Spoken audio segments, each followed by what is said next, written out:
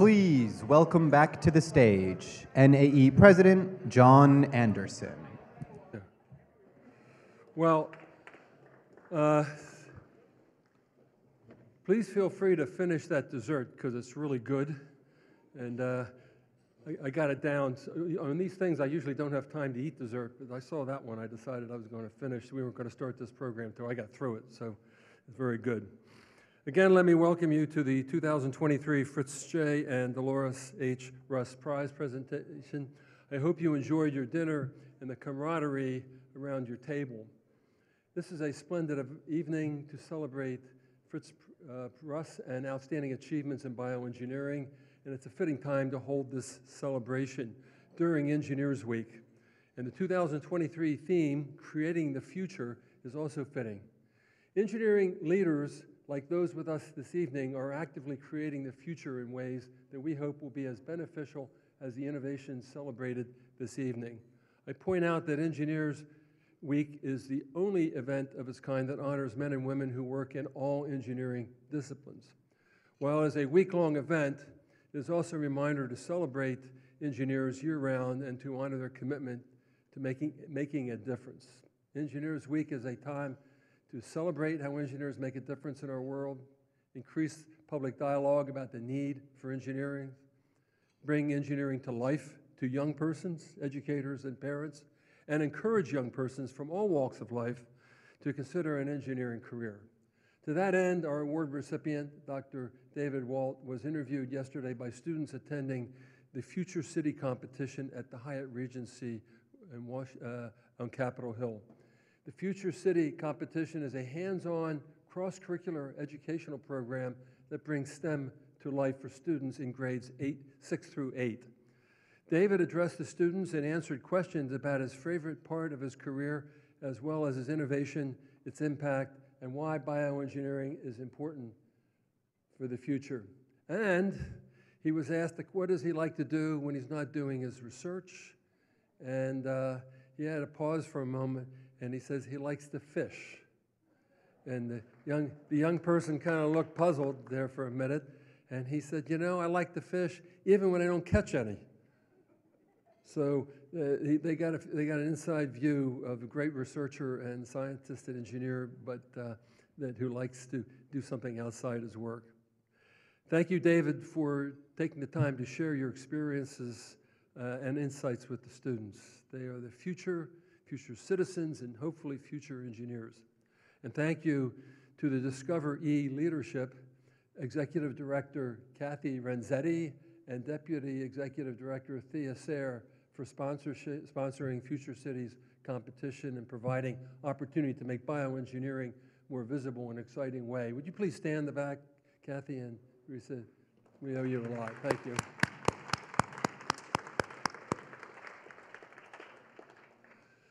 Tonight we present the prestigious Fritz and Dolores Russ Prize, which honors the creators of some of the most important bioengineering achievements. To begin the presentation, please welcome Dr. Hugh Sherman, President of Ohio University, who will say a few words about the prize and this year's recipient. Hugh?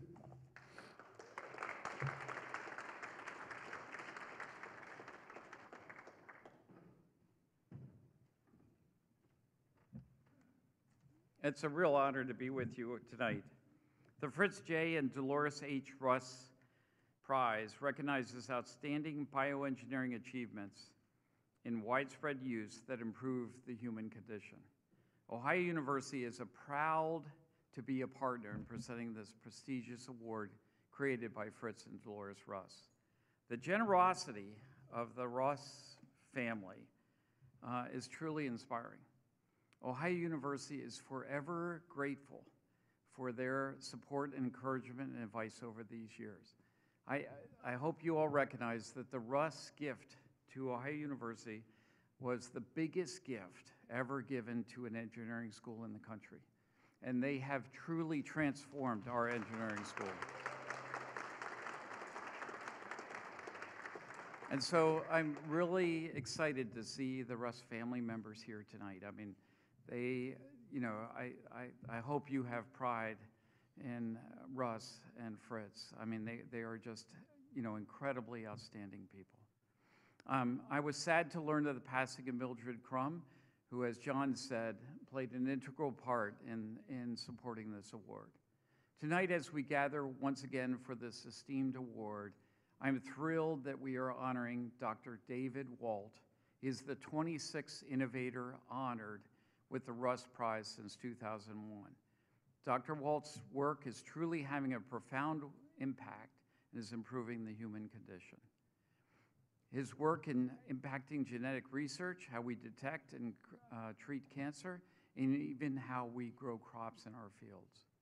Dr. Walt is changing lives for the better, and I'm honored that we are here tonight to recognize him for his truly life-changing work. I have to say that it was my pleasure just to meet him at the reception tonight for the first time. I mean, I was really impressed with what an incredible, not only how outstanding he is as a scientist and engineer, but he is an incredible human being and a really nice person to know. So it's really nice to have him here tonight. Thank you all.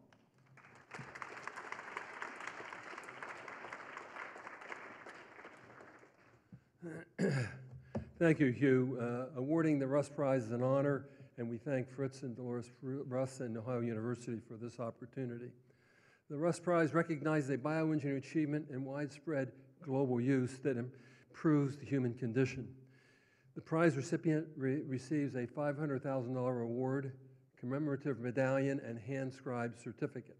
In addition, the recipient will present a lecture in Athens, Ohio, hosted by Ohio University. The 2023 Fritz J. and Dolores H. Russ Prize recipient this year is Dr. David R. Walt.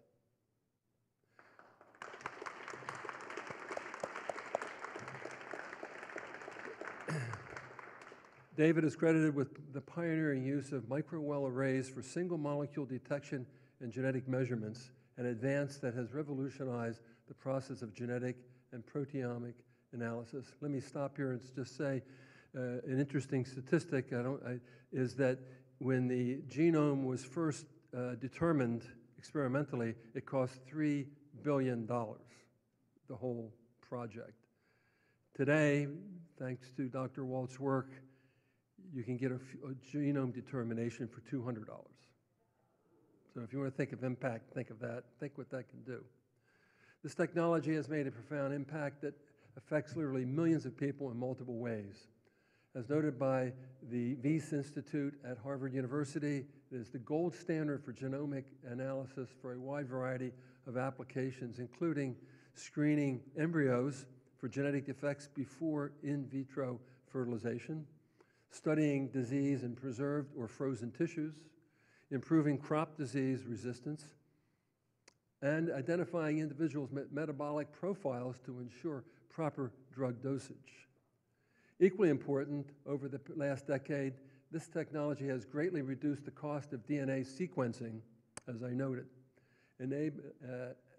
enabling greater access to diagnosis, treatment, and continued research. I'm proud to point out that David is a member of the National Academy of Engineering. He is also the recipient of numerous national and international awards and honors, and the list of his titles is equally long and distinguished.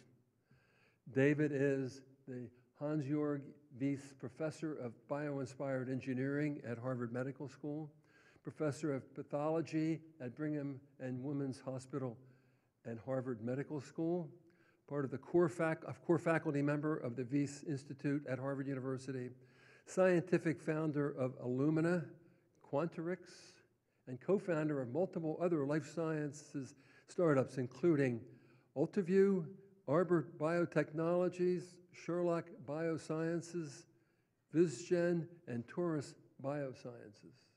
Get tired just reading that list and thinking about how much work you had to do to get there. David received his bachelor's degree in chemistry from the University of Michigan and his doctorate in chemical biology from Stony Brook University. I stop here and add that though David doesn't have a formal degree in engineering, he is the consummate engineer. In recognition of his development of microwell arrays that greatly advanced the fields of genomic and proteomics, we honor David R. Walt. Congratulations, David.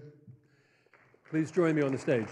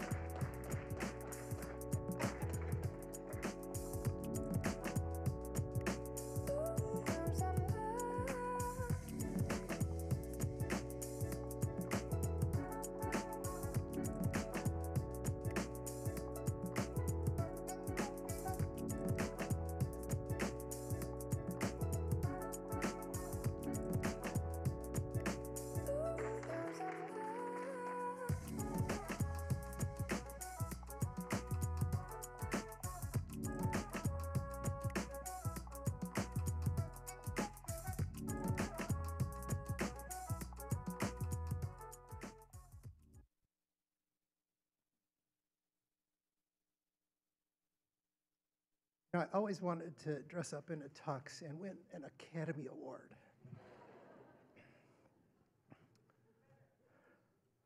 Thank you, John, for the kind introduction. Thank you, Hugh. I have many people to thank for this honor. First and foremost, my sincere thanks to Fritz J. and Dolores H. Russ for creating this prize, and also to members of the Russ family who are in attendance tonight. Thank you, Dr. Sherman, and the Ohio State leadership, Ohio University leadership, I'm sorry. I'm a Michigan alum, so I would never say Ohio State by mistake, but I'm sorry. So I apologize. I sincerely apologize. I look forward to my visit to your campus. My sincere thanks goes also to the selection committee for their hard work. I served as a member of the Gordon Prize Committee for several years, just until last year, and I know how much work it takes to come to a decision, so thank you very much. And I also thank the nominators and supporters of my case, and I want to acknowledge Fran Ligler, who's here tonight, and who's been a strong supporter of mine for many years, for almost our entire careers. So thanks for being here tonight.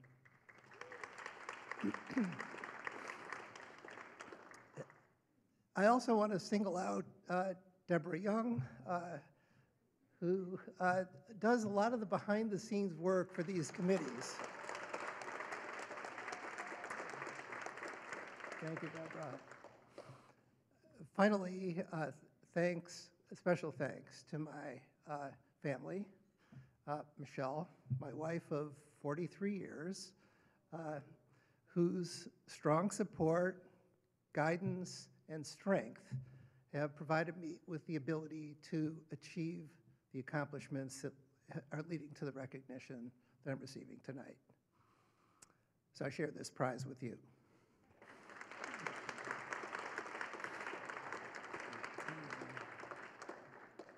And thanks to my daughters, Stephanie and Rachel, who put up with their dad's travels and busy schedule as children, and who also have been two of my strongest supporters. Thank you, guys.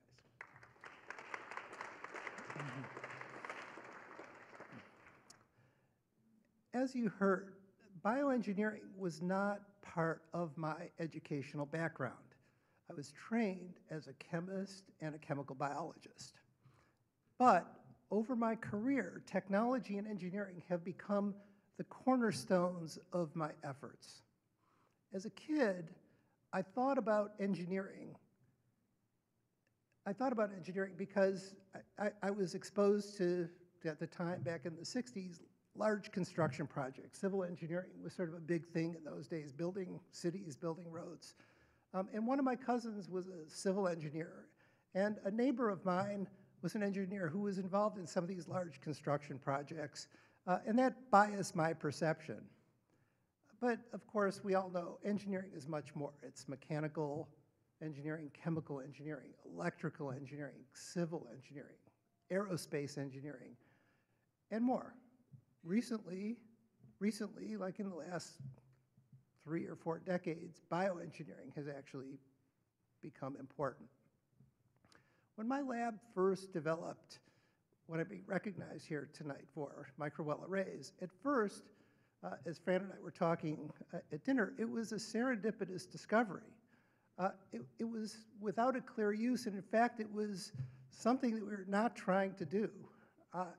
And I ignored that discovery because what we were trying to do was actually quite different. We were trying to make something that was the reverse of microwell arrays.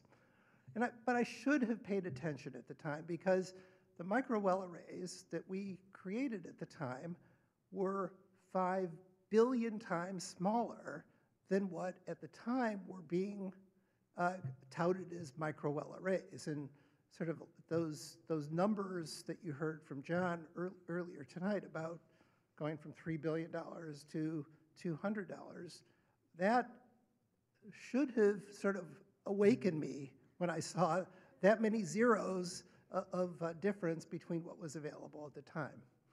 But once I figured out what they were good for, which was about a year later, it set me on a path to translate the discovery into the private sector by founding a company called Illumina. And this is where I really learned about engineering, how engineers could take a scientific discovery and scale it so that it wasn't a one-off laboratory experiment or just a demonstration, but it was something that worked every single time. And it could be fabricated by the millions. This is what engineers do. This scaling required engineers from many fields. It required electrical and optical engineers to build the optics and electronics that could even visualize these microwell arrays. It required mechanical engineers who built the pumps and fluidic systems that could deliver the chemical reagents to these arrays. And it required mechanical engineers who dealt with the mixing and heat transfer. It also required bioengineers who developed and evolved new enzymes that made the biochemistry that we had developed originally much more efficient so that it worked faster and it worked and it was able to scale. It was a true team effort, and what the engineers did is they built a system that worked and delivered consistent results every day with few failures. That's what engineers do. Bioengineering in particular parallels biology. It operates at the micro and nanometer scale. So for those of you who aren't scientists or engineers, how small is a micrometer? A human hair, within a human hair, that's 100 micrometers. That's how small it is. It's 100,000 nanometers. That's the scale that we work with these days. So the microscale, on the biology side, think about cells. The nanometer scale, think about organelles, these little systems within cells that work. Some of you have heard of mitochondria, the energy engines of the cell. But biology, in addition to operating at that really small scale of cells and organelles, also scales extremely large. Whales, the redwoods of California, and entire ecosystems, all of which are comprised of these very tiny cells that operate at the micro and the nanoscale. Similarly, bioengineering operates at the scale of these microwells and the nanowells that were discovered in my laboratory. But those are incorporated into large medical systems. And bioengineering develops large systems such as MRI machines, surgical robots, similar to the way that biology works, microscale to macroscale. The key to bioengineering is that these systems are designed for purpose. They address unmet needs. This is what engineers do. When we first launched Illumina, we made instruments and consumables that could carry out sophisticated genetic analysis at the touch of a button. We provided the research community with the ability to gather genetic data at an unprecedented scale. You heard, human genome today, $200 machine, instrument, benchtop. It can do about 100 human genomes in 24 hours. The Human Genome Project took 13 years, thousands of people. Little did we know that eventually the discoveries that were made using the technology would be used to diagnose diseases such as cancer, and it would also be used to enable couples whose family had a history of genetic disease undergo in vitro fertilization that was able to select from a single cell in an embryo that was done in a test tube, the embryo that did not contain the mutation that was responsible for that genetic disease. what an incredible feeling it was when I learned about the first patient who benefited from a discovery that could be traced back to my laboratory. It's like no feeling in the world. Even if our initial discovery was a small contribution among many that led to its development and use. To me, this is the message we need to convey to the next generation. As you heard, yesterday, I attended the Future City competition, where I was able to address middle school students. The event, as John mentioned, is appropriately held during Engineers Week. I've learned over my 4 decades as an educator that young people have one goal. When I would teach a freshman class, the one thing that students want to do, they want to change the world. They want to make a difference. And they want to change the world for the better.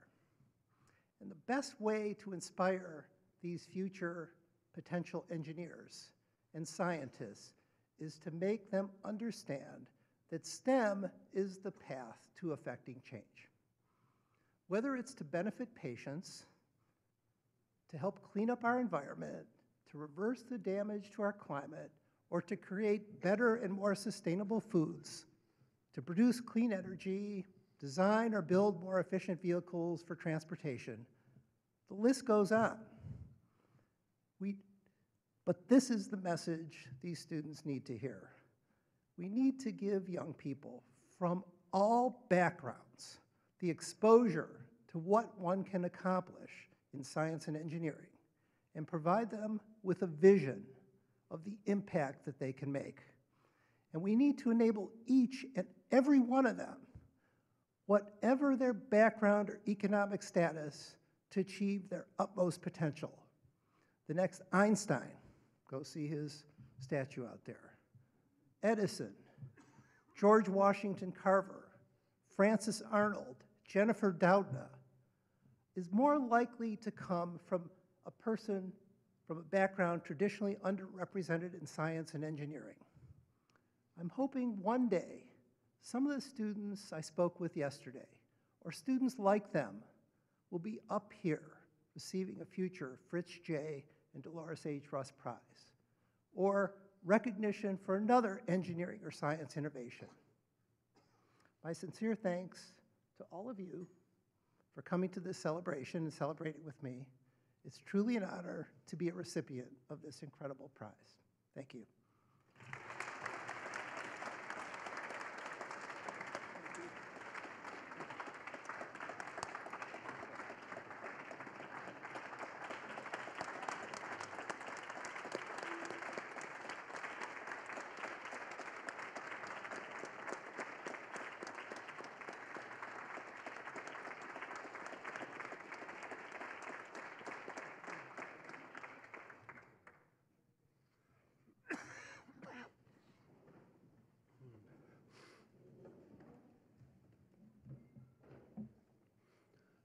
Thank you, David, for being an inspiration to us all. I want to add something else about David. We have a saying that the NAE is about service. It's not just an honor society. Excuse me. And we've called on him in the last 3 years I have glasses, sorry. Many times to do things in service of his country as a member of the National Engineering, and he's always said yes. Now, maybe he doesn't know the word no, but whatever it is, he's always come through for us. And yesterday was a good example of that because he was with these young people all afternoon and into the evening. So thank you for not only your achievements, but your model as a role model in service to the country and your volunteer work. It's so great to work with you. Thank you very much.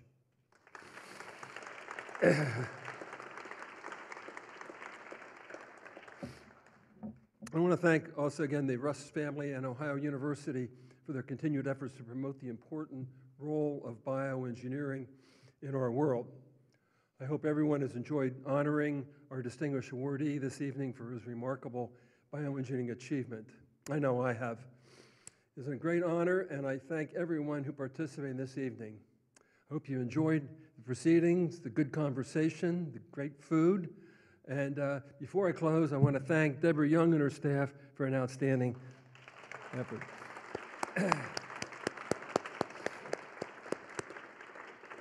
So good night, safe travels, stay positive.